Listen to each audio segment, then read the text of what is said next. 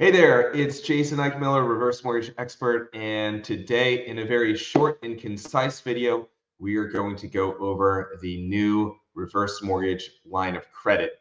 And the reason why I'm doing it, a couple reasons. Number one, I get question after question about the reverse mortgage line of credit and kind of how it works. So I feel like shooting a quick video with case studies, folks that I've helped, and the inner workings of it would really benefit folks.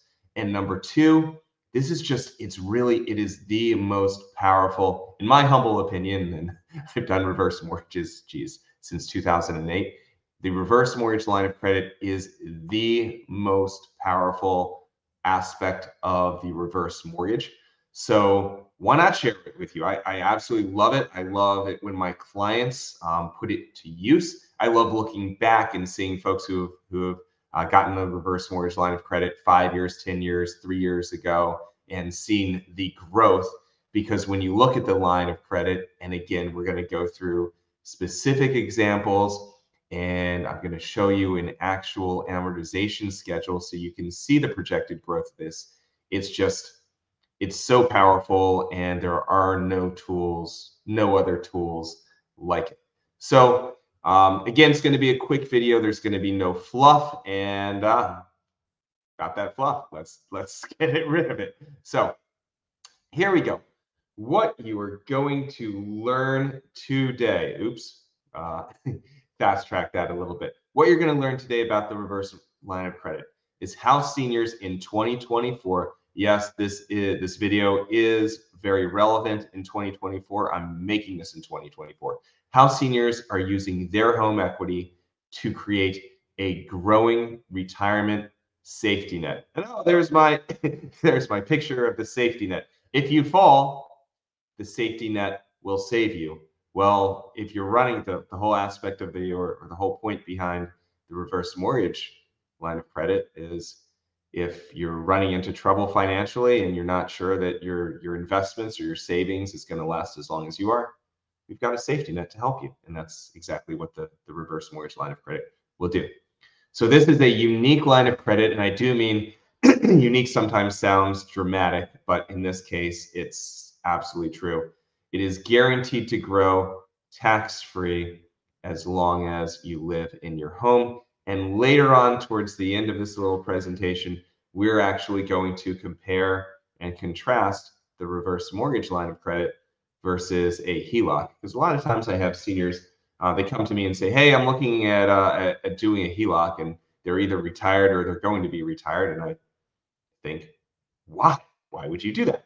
But we'll put pencil to paper and we'll compare and contrast it. And by the way, I don't just do reverses, I do HELOCs. I help people, normally younger folks with HELOCs. They're a great program. It's just when you're a senior and again, you're retired or you're going to be retired, reverse mortgages make a lot more sense. And there's a couple other aspects of this line of credit that make it powerful as well. So let's go through the details. We're going to show you how you're going to qualify for one of these. As I've said before, not just examples, but I'm going to give you case studies of folks who have used the reverse mortgage line of credit and some strategies that you can use and kind of brainstorm to take your money the intelligent way. All right, so this is me, by the way. Give you a very quick about me if you haven't heard from me. If so, this will be pretty quick. My name is Jason Eichmiller. I've been helping seniors with reverse mortgages since 2008, and I've helped a little bit over 460 of them. That's our family over at the church, the local church, over Christmas. That's my wife, Bridget. Taller than her, but she's kind of like leaning down. I don't know why. Is my daughter Alyssa, who's 13. Jay is 12. Molly is 9, soon to be 10. They're absolutely awesome. This below is my contact information. You can also see it flashing across the screen. If you'd like to call me, then feel free. You've got my cell phone number there. Just don't call me at 3 a.m. You've got my direct office line, 888-309-9705. This is really if you have any questions about how a reverse mortgage or a line of credit can work for you or a loved one or a client. So you can call me. You see my email is right there, jason@keyhomelending.com, or you can go to our website. It's www.reversequotes.com. There you can submit your information. It'll either be on your right if this is a desktop, or if you're going off of your cell phone, your mobile phone, then the form submit will be right below. Just pop in that little bit of information and I'll reach out to you and do my best to help. If you scroll farther down, you can see interviews that I've done with seniors and some testimonials. Here are a couple testimonials. The one on the right's from Henry, helped him a couple months ago. The other one is from Kevin. He also closed a couple months ago. He was the second reverse mortgage that we have done together. He originally used it to move from Pennsylvania down to Boca in Florida, and then he needed some more money out of his house. His house had really appreciated, so we helped him use a little bit more money for a roof, and then we actually opened up a line of credit for him.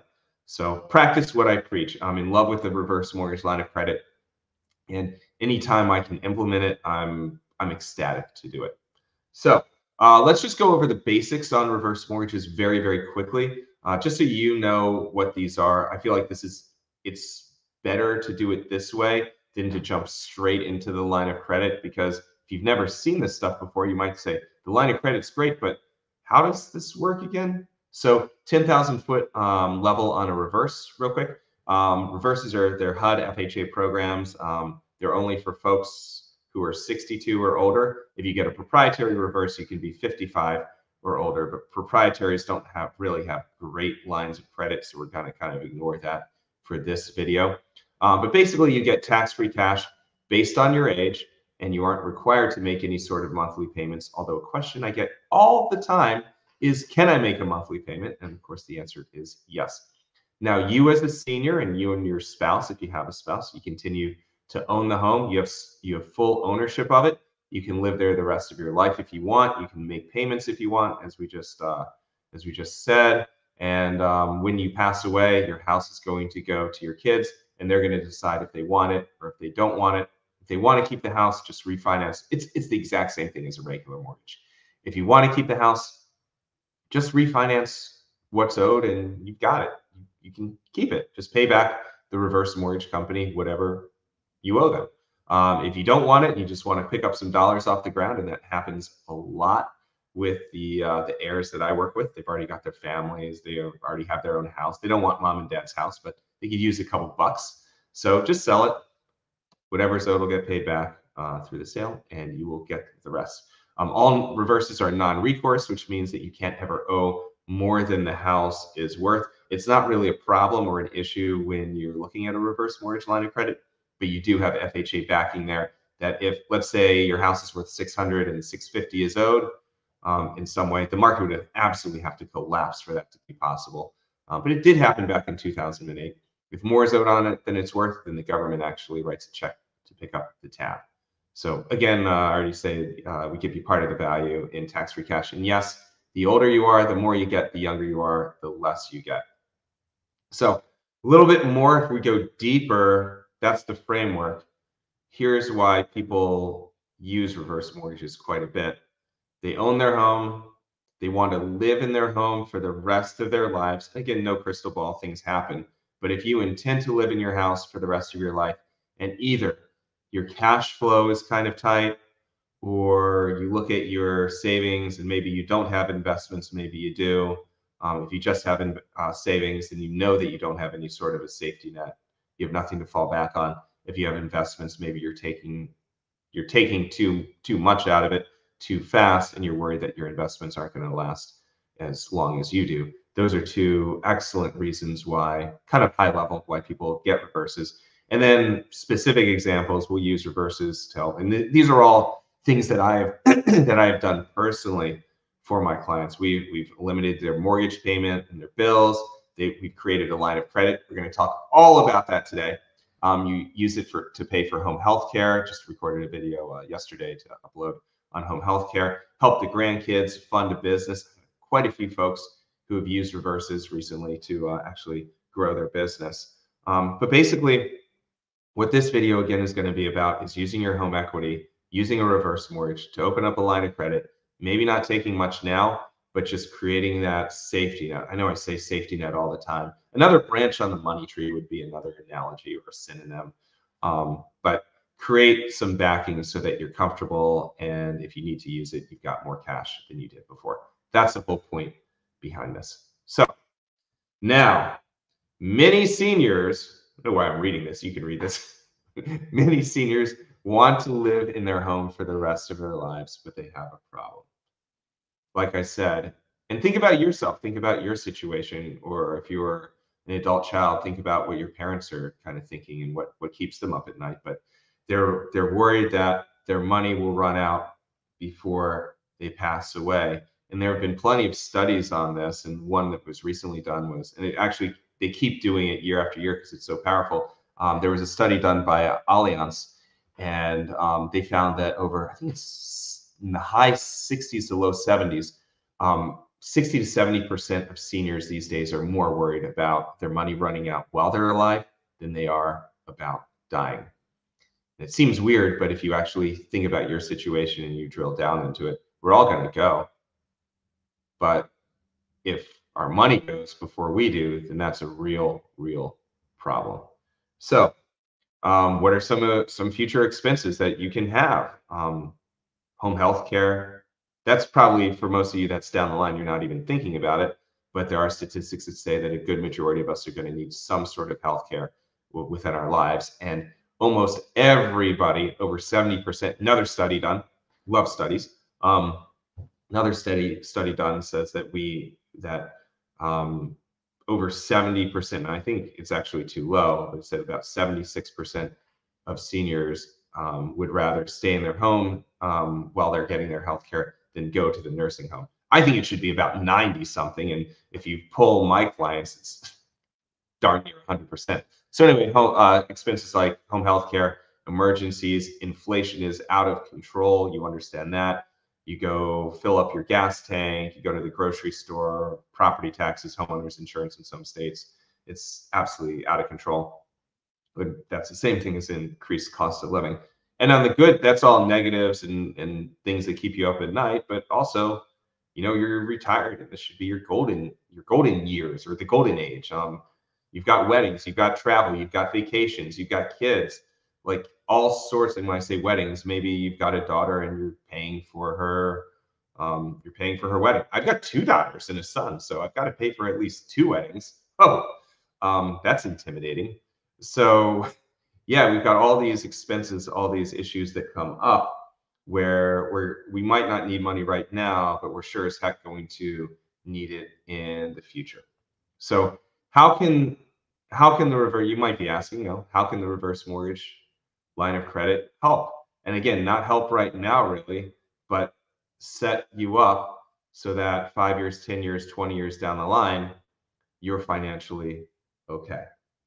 Now we're going into case studies. So let's talk about David and Jenny. So David and Jenny, they're in their late 60s. They have a mortgage, and I mean it's not cheap, but more importantly and you understand with a reverse mortgage that we pay anytime you have a mortgage on your house, we pay it off. But more importantly than the mortgage payment, their investments have dropped just sharply since really everybody's investments dropped in 2022. Dave's still working, or was still working, and he wanted to retire, but his investments he calculated it out with his financial advisor, and they were really concerned that if he retired now, then his investments wouldn't last. Just statistically, their home is worth $895, and they owed $137,000 on it. Note I say owed $137,000. So how did we? Obviously, we did the reverse mortgage. We crunched the numbers, and it made a lot of sense for them. So here's what we did with the reverse. First of all, obviously, again, anytime you get a reverse, we pay off the mortgage. Paying off that $137,000, they had the mortgage forever, so it saved them just under $1,200 a month, every single month, year after year after year. So that means that's about $1,200 they didn't have to take out of their investments. If you think about yourself, maybe you don't have investments, maybe you just have savings. What would you do if you could save $1,200 or $1,176 a month every single month for the rest of your life? Would things get easier? Would you be able to relax a little bit more? That's what we're going for here. So that's part of it, but that's not the most important part. The second part is that we opened up a line of credit for just under $181,000. That's growing right now in the high sevens. So by the way, that growth isn't fixed. It can go up as interest rates go up, and that growth can go down as interest rates go down. So looking at it, and I've got the lovey face because when Dave and Ginny looked at these projections, they were floored. In 10 years, their line of credit it's projected to increase to $362,000. That's more than doubling in 10 years. And so if we use the same projections in 20 years, what's going to happen? Well, let's see what's going to happen. All right, there we go. You can see, look at where, man, I can't draw an oval or a circle or anything, so mind the chicken scratch. But if you look at end of year projections for a line of credit, you can see it starts at 180. After 5 years, it's at 256. Then it goes 10 years, 362. 15 years, when they're 84, it's 514. 20 years, they're getting up there, and who knows how long they're going to last? Who knows how long any of us is going to last, right? We have no idea, but the whole point is to be prepared. 20 years at age 89, they're at 729. 25 years in, they're healthy. They might make it to 94. Over $1 million in the line of credit, 1.033. Now, just getting back to right here, the growth with the line of credit, it can increase or decrease. Every year, the line of credit is going to grow. It's guaranteed to grow. In the financial world, you hate to say the G word, guaranteed. But the way it works is the line of credit equals the interest rate plus 0.5%. So every single year, it might grow up. When interest rates go up, it might grow at a faster rate, at a faster pace. When interest rates go down, as honestly I think they're going to do in 2024, we think we're going to have a couple times where the Fed's going to drop interest rates. Well, when interest rates go down, then the growth will slow down a little bit. So maybe it'll double in 12 years instead of 10 years. That's still pretty good. So David and Ginny and their financial advisor, they're ecstatic, and he knows now when you combine not having to make that 1176 mortgage payment with this line of credit that he opened up, his investments are saved, and they're going to be okay. And that's the best compliment that I can get as somebody who helps folks with this is, hey, Jason, because of this little tool, it's nothing special that I did. It's just utilizing a tool in the right way. But because we use this the right way, I'm going to be okay in retirement. Man, that's an awesome feeling. All right, another awesome feeling, Chris. So this is, by the way, we're not going to go on and on with these. Remember, I promised to give you an idea of how the reverse mortgage line of credit compares with a regular home equity loan or a HELOC. So we're going to do that shortly. But I wanted to give you Chris's story too, because he's just a little bit different. Chris is a little younger. He's 63, has a $650,000 house, and is free and clear. No mortgage. But he's got low fixed income. He's got high interest credit card debt and very little cash in savings. So no mortgage, which is a good thing.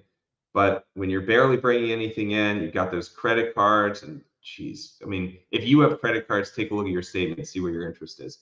15, 20. Well, Chris's was averaged out to be about 18%, but I've seen worse. I've seen in the mid 20s. So his credit card debt was up, and he really had nothing in savings. Like if there was an emergency, it would have wiped him out. Yes, Social Security, paycheck to paycheck. It was not a pleasant place to be in for him. So what did we do?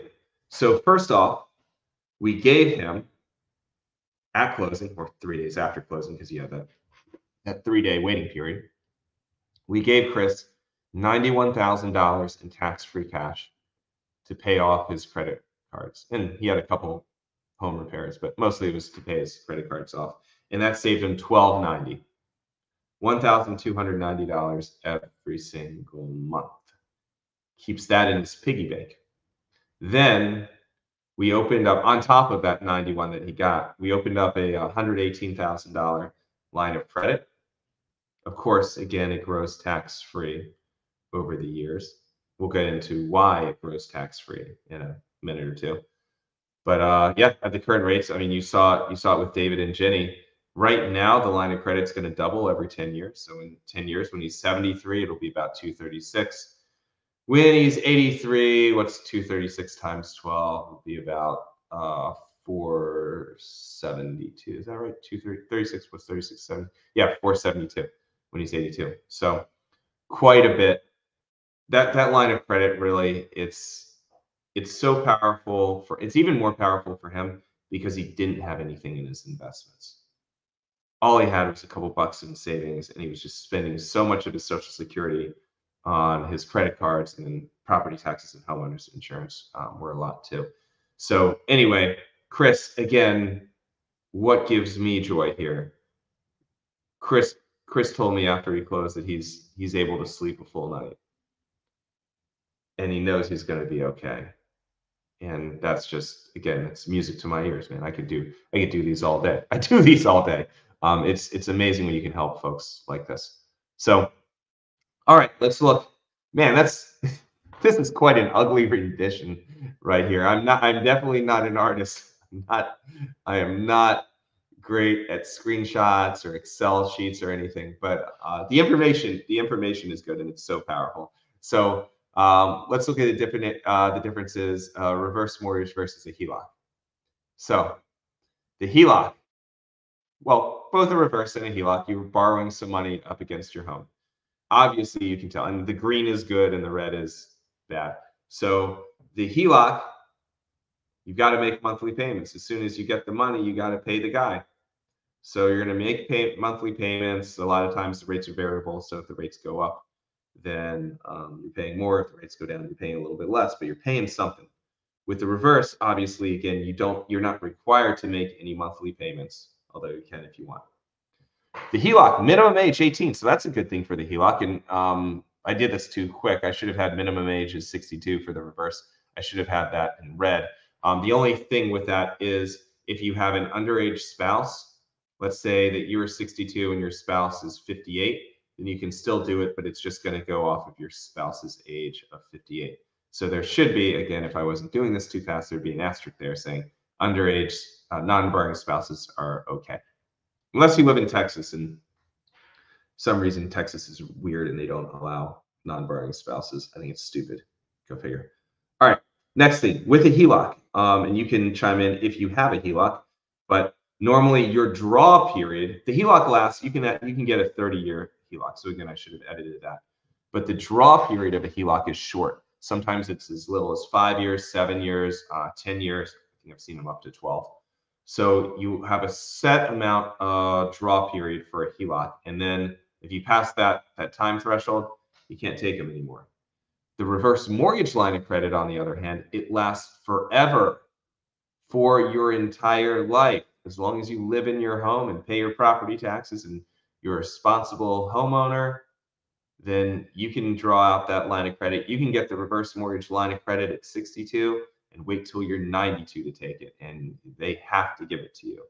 Even if, should have put this in here too, even if the line of credit is higher than your house is worth.